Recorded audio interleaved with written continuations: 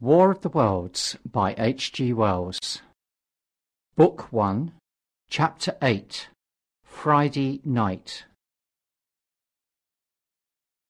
The most extraordinary thing to my mind, of all the strange and wonderful things that happened upon that Friday, was the dovetailing of the commonplace habits of our social order with the first beginnings of the series of events that was to topple that social order headlong. If on Friday night you had taken a pair of compasses and drawn a circle with a radius of 5 miles round the working sandpits, I doubt if you would have had one human being outside it, unless it were some relation of Stent, or of the 3 or 4 cyclists or London people lying dead on the common, whose emotions or habits were at all affected by the newcomers. Many people had heard of the cylinder, of course, and talked about it in their leisure, but it certainly did not make the sensation that an ultimatum to Germany would have done.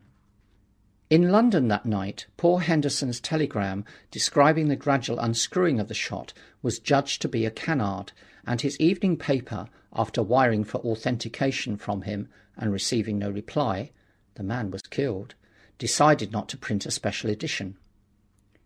Even within the 5-mile circle, the great majority of people were inert.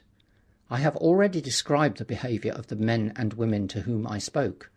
All over the district people were dining and supping, working men were gardening after the labours of the day, children were being put to bed, young people were wandering through the lane, love-making, students sat over their books. Maybe there was a murmur in the village streets, a novel and dominant topic in the public houses, and here and there a messenger, or even an eyewitness of the later occurrences, caused a whirl of excitement, a shouting, and a running to and fro. But for the most part the daily routine of working, eating, drinking, sleeping went on as it had done for countless years, as though no planet Mars existed in the sky. Even at Woking Station and Horsell and Cobham that was the case. In Woking Junction, until a late hour, trains were stopping and going on, others were shunting on the sidings, passengers were alighting and waiting, and everything was proceeding in the most ordinary way. A boy from the town, trenching on Smith's Monopoly, was selling papers with the afternoon's news. The ringing impact of trucks, the sharp whistle of the engines from the junction, mingled with their shouts of "Men for Mars!" Excited men came into the station about 9 o'clock with incredible tidings, and caused no more disturbance than drunkards might have done.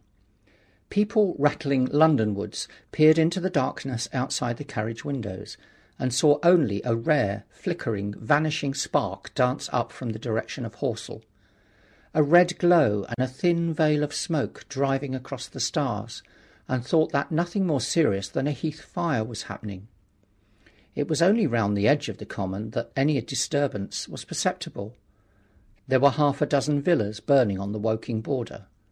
There were lights in all the houses on the common side of the 3 villages, and the people there kept awake till dawn.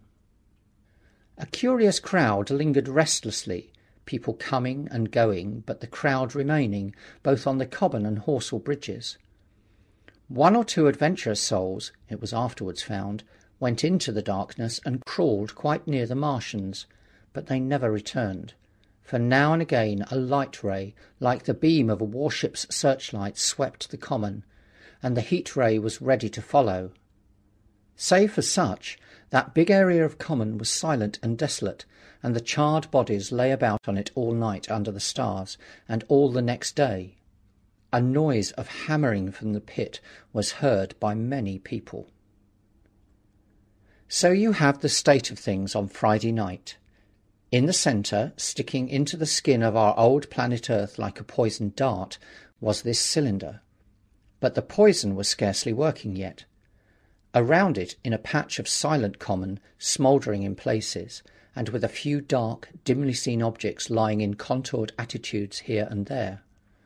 Here and there was a burning bush or tree. Beyond was a fringe of excitement, and farther than that fringe the inflammation had not crept as yet. In the rest of the world the stream of life still flowed as it had flowed for immemorial years.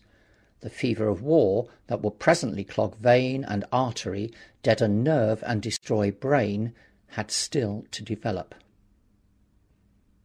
All night long the Martians were hammering and stirring, sleepless, indefatigable, at work upon the machines they were making ready, and ever and again a puff of greenish-white smoke whirled up to the starlit sky. About 11, a company of soldiers came through Horsell and deployed along the edge of the common to form a cordon. Later, a second company marched through Cobham to deploy on the north side of the common. Several officers from the Inkerman barracks had been on the common earlier in the day, and one, Major Eden, was reported to be missing. The colonel of the regiment came to the Cobham Bridge and was busy questioning the crowd at midnight. The military authorities were certainly alive to the seriousness of the business. About 11, the next morning's papers were able to say, "A squadron of hussars, 2 Maxims, and about 400 men of the Cardigan Regiment started from Aldershot." A few seconds after midnight, the crowd in the Chertsey Road, Woking, saw a star fall from heaven into the pine woods to the northwest. It had a greenish colour, and caused a silent brightness like summer lightning.